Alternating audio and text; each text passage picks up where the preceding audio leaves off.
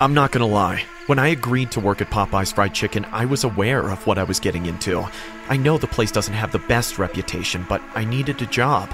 Besides, no job is perfect. But if I had known that what I was going to experience at that place, I would have kept looking for a job. Let me give you a little context first. It all started when overnight a man started coming in every night before the place closed. His appearance was horrendous. He looked like a homeless man. The man always did the same thing. He would arrive, order a chicken sandwich, and go to the bathroom to eat it. Although he was polite and seemed totally harmless, we were all afraid to say anything to him. He was constantly scratching himself, talking at the table with people who weren't there. His huge eye was shaking almost as much as his body.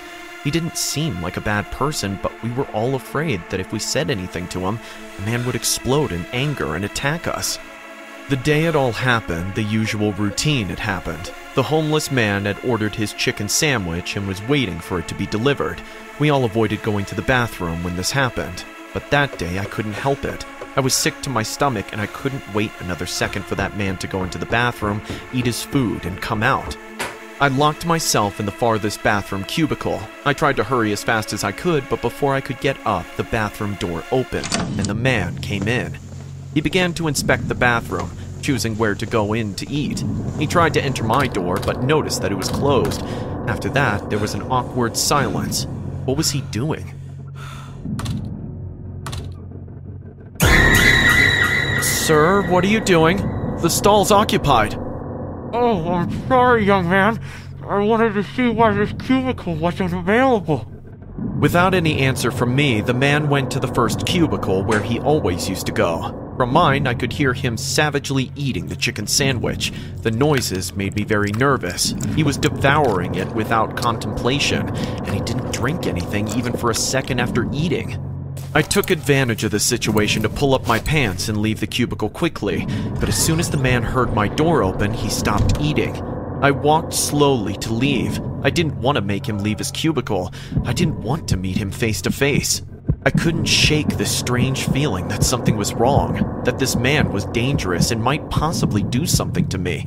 When I reached the door, it opened violently and the homeless man came out. The man was in his underwear. He had taken off all his clothes when he entered the stall.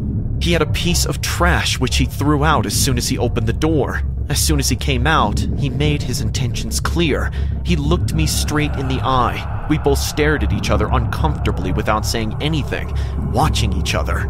He wasn't looking at me in a threatening way. He didn't seem to want to hurt me, but something in his eyes was wrong. His look was desperate, hurt, and even sad, but that didn't make him any less dangerous. After all, he has two heads above me. Sir, I'm sorry to bother you, but I think I need your help. What are you doing without clothes? You know you can't eat in here, right? Yes, I'm really sorry. But you see, I need to. It's the only way I can take off my clothes. And why do you want to take off your clothes? Well, this is the only way I can scratch myself while I eat and get all these damn cockroaches out of my body. But there's nothing on your skin. Are you blind too? Can't you see me? Don't you see all these cockroaches all over my body? If I take them off, they just come back. They just keep going on and on, eating all my skin. They're gonna eat me alive. It's okay, sir. I apologize. I can see them better now. I'm without my glasses. I'll go get help, okay? I'll come soon with someone who will get all the cockroaches off. Okay. Thank you.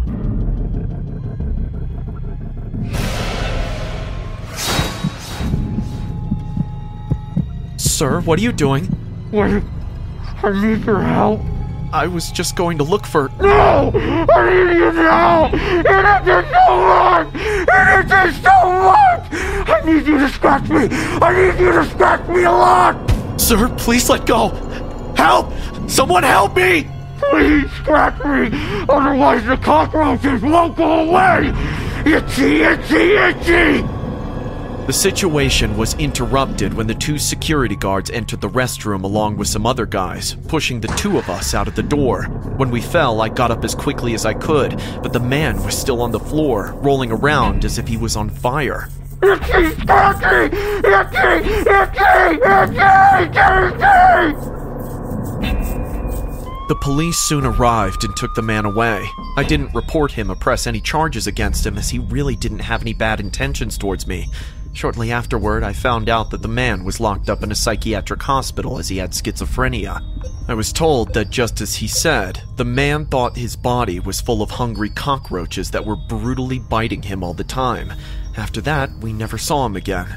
But when I see a cockroach, I think of him, how it would feel to be in his skin, and how, in his desperation, he could have done something to me if I wasn't saved.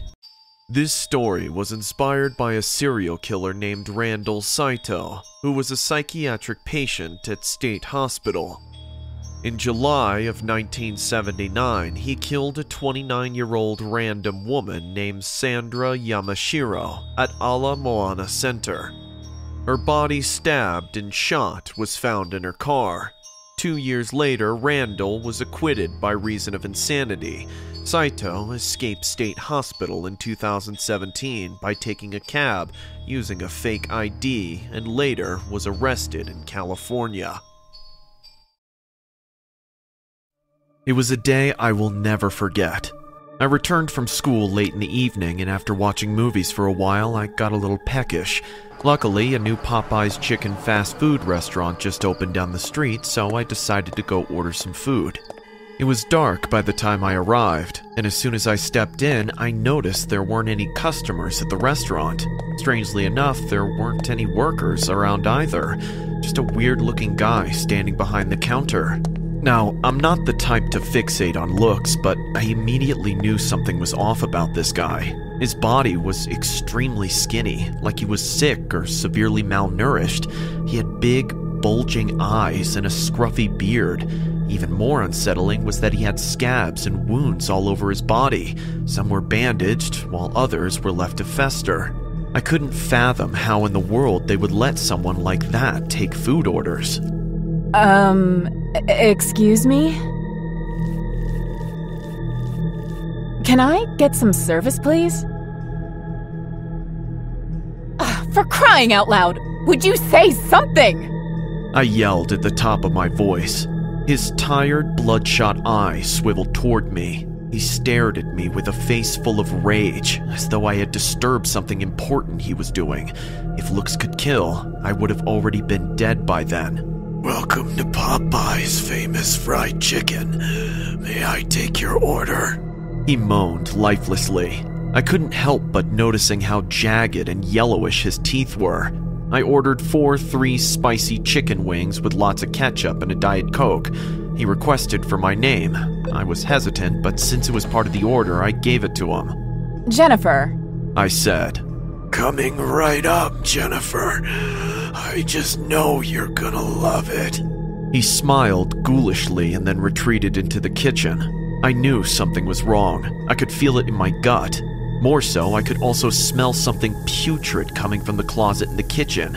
The stench was so strong it made me nauseous. I had to know what was going on back there. So, I quietly snuck into the kitchen and eavesdropped on him. I noticed him preparing the chicken I ordered, but nothing could have prepared me for what happened next. He vomited something disgusting into the ketchup bottle, shook it, and then spread it all over the chicken he was about to serve me. I was so sickened I almost threw up in my mouth. Suddenly, his head snapped towards me. You're not supposed to be in here! I'm almost done with your order! He hissed. Cold sweat ran down the back of my neck.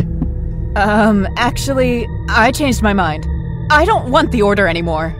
I don't think so. You're gonna eat your chicken, and you're going to enjoy it. After all, everyone loves the chicken from Popeyes. Then, he grabbed a kitchen knife off the counter and I immediately made a run for it. He sprinted after me with the knife in his left hand and a box of chicken in his right. Come back here and eat your chicken! He yelled at the top of his voice. I sprang through the restaurant door and into the parking lot. Despite being so gangly, he was incredibly fast. In fact, he was matching me stride for stride. His long, scrawny arms were only a few inches away from my head, but as we ran into the road, a truck sped out of nowhere and rammed through him before he could reach me. With adrenaline pumping hard through my veins, I kept running. I didn't even bother to look back. After a few minutes, I arrived at my house. I bolted through the door and locked it behind me. My mom had gone away on a business trip that day. I tried calling her, but the line wasn't going through. Dear God, what am I gonna do? What if he's still alive? What if he follows me home? I locked all the doors and windows. Then I took a baseball bat and waited at the front door. I waited till midnight, but he never showed up. After a while, I lay down on the floor close to the door, and I slept off. Then suddenly, around 2 a.m. in the morning, I was awakened by the sound of dogs barking in the streets. Then, the handle of my front door began to shake violently. The door jerked and trembled so much I thought it was going to break down at any minute. It was him. It could only be him. Jennifer, your order is ready! Open the door! Jennifer! Jennifer! He hissed as he pounded on my door. Immediately, I took the phone and called the police. Come quickly! There's a crazy guy at my house, and he's got a knife! Yes, 113 Woodrow Street. Please, hurry! While the call was going on, he started hacking at my door with the kitchen knife. My heart raced as I saw the knife slide in and out of the frail wooden door. Leave me alone! I cried, but that didn't stop him. Suddenly, I heard the sounds of police sirens from a distance, and the door stopped moving. I heaved a sigh of relief. It was finally over. When I opened the door, the man was no longer there. All that was left was a box of Popeyes chicken with my name written on it. When the police arrived, we drove over to the restaurant. The man wasn't there anymore. However, when they checked the closet in the back, they found the dead body of one of the workers in the closet. He had multiple stab wounds on his chest. The management told the police that the man they were looking for was fired after he was caught adding bodily fluid to people's orders. Afterward, he was admitted into a mental asylum. Apparently, he broke out and came straight back to work. I'm just glad I had the good sense to check on him after placing the order. Needless to say, I haven't gone to my Popeyes chicken restaurant ever since. Last winter, I started working part-time at a Popeyes near the highway. Things weren't too bad until they moved me to the night shift about a month into my time at the restaurant. The restaurant was busy during the day but got downright freaky at night. I didn't enjoy going to work much on winter nights, but I managed to push through it because the pay kept going up. Then, one night in January, I made a terrible mistake. I offered to close the Popeyes on my own after the night shift. Lizzie was supposed to help me. She's a blonde, sweet girl who started around the same time I did, but she was feeling ill, so I offered to handle closing solo. Once the last customers were gone, I began my closing process. I locked the doors, I turned off the main lights, then pulled out a Bluetooth speaker, placed it on the table in the dining room, and started to mop up while jamming to some classic rock. I wiped down all of the surfaces. I worked fast. We had an official policy to only ever close with 2 or more staff on site. The official reason was for safety and accountability, but as the minutes ticked by that night, I began to feel like someone was moving around the restaurant just out of my sight. I was about to start cleaning the bathrooms when I heard a commotion from the kitchen. Lizzie? I called out, holding up my mop for self-defense, I guess. There was a scraping sound followed by silence. I hopped over the counter, still holding onto the mop like it was a club. Something had knocked over a packet of flour lying on the kitchen counter. White flour spilled all over the floor. Boo! I yelped, turning back, and saw a man standing inside the restaurant. I just about jumped out of my skin. The man looked like a creepier version of Popeye. Dirt clung heavily to his clothes, and the pipe he was smoking on spread a foul smell all over the restaurant. I'm imagining this, I said out loud, clutching the mop so hard. The man took a step forward and stopped. Hey, are you here alone? I froze. Lizzie! I asked again, forgetting she had gone home a long time ago. Nope, sorry, not Lizzie. Who are you? I asked. He took another step forward and smiled. I was many things. Now, did you say you were alone, or did I imagine that? My mouth was dry.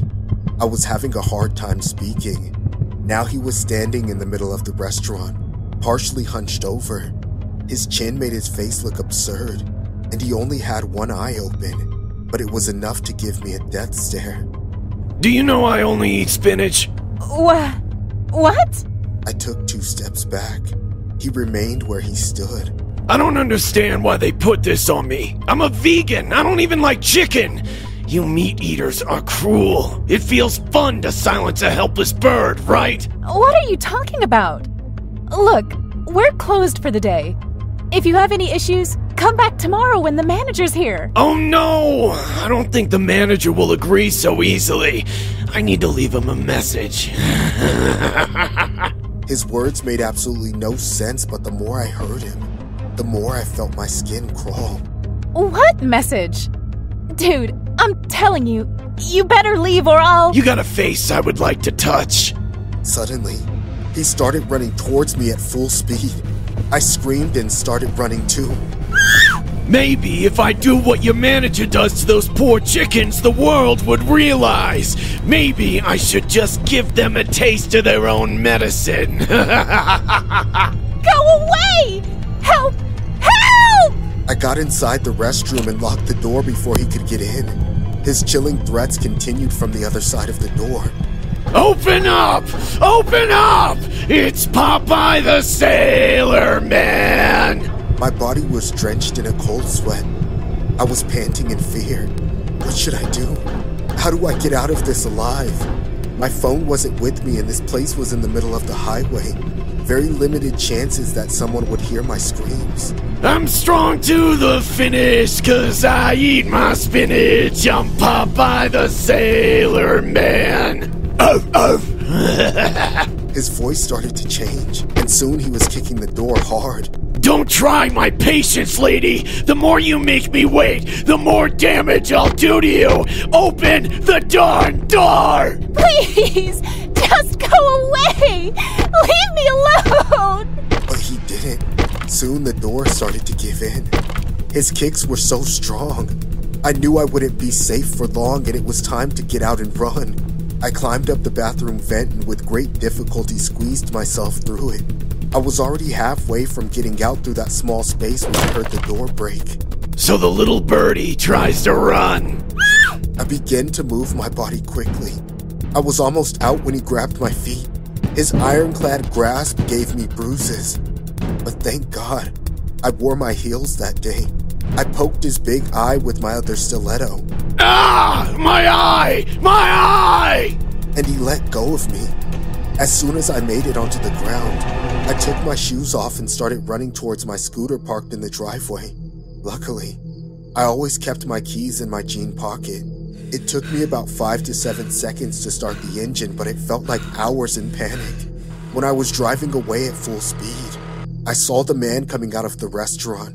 He chased me, but I drove too fast. That was the last time I stepped foot in Popeyes. I quit the next morning, calling my manager to make sure that she knew it was my fault the place wasn't properly closed. I didn't want to get Lizzie in trouble, though I did beg her to find somewhere else to work. She promised she'd think about it. I don't leave my apartment much these days. I'm able to work from home and I get all of my food delivered. The rare times I step outside for a walk, well, I walk fast. Maybe it's my imagination, but sometimes I feel like something is out there looking for me just out of sight. When I sleep, which is rare these days, I dream of that crazy Popeye man who called himself a true vegan and came to set an example for the non-vegetarian people by doing God knows what to me.